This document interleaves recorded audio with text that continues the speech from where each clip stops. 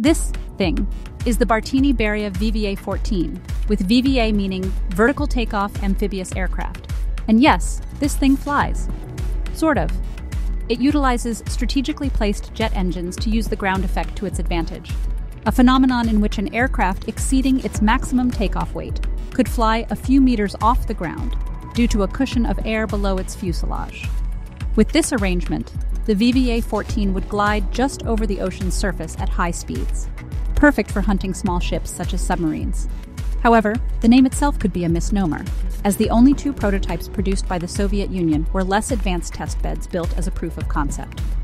The M2 variant would see actual VTOL capabilities, and the M3 was to be equipped with anti-submarine systems and weapons.